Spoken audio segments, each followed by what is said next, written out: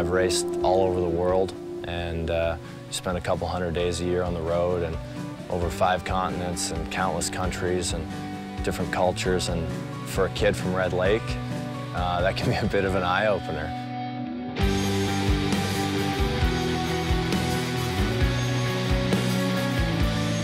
It's a totally different world.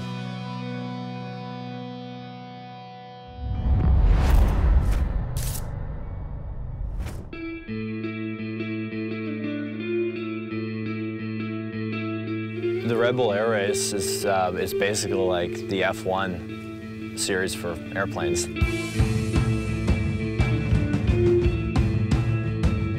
In 2009, I came in as a rookie at 25 years old, and I was 17 years younger than the average age of the field. 30 years younger than a few of the guys. These guys are my dad's age, literally, you know.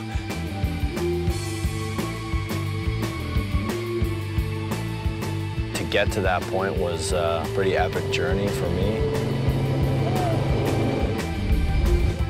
Red Lake is a small town in northwestern Ontario, the end of the road, so to speak. So the highway comes in and it stops. You don't drive any further. If you want to go farther north, you've got to fly. Whether you're a pilot or not, you're going to get used to airplanes being around very quickly. Flying for me is a lot like learning to walk.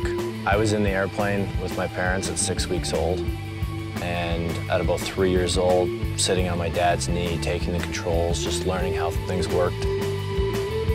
My dad taught me how to fly. He'd still be sitting there with me, and I was essentially doing everything, sitting on a stack of boat cushions in the plane so I could just see over the dash.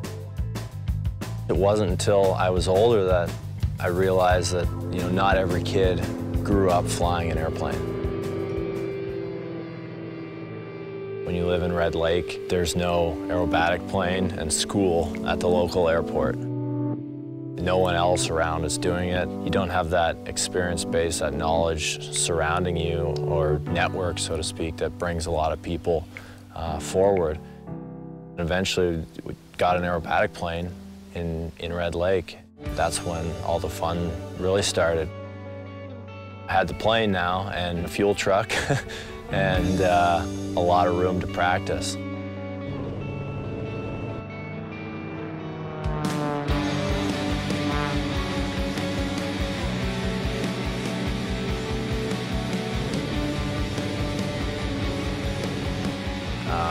I was given great opportunities to be able to learn in a unique way, in a challenging environment, in an unforgiving environment at the same time, but it teaches you, I guess, to grow up quicker as a pilot.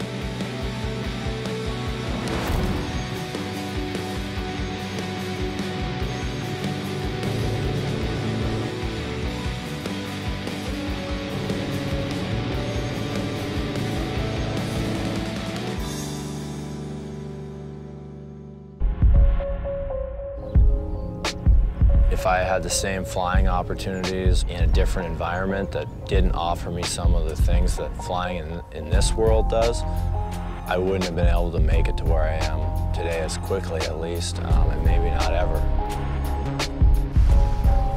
There's no doubt in my mind that growing up in Red Lake and in the north, and that environment for me has shaped me into who I am today and what I've achieved.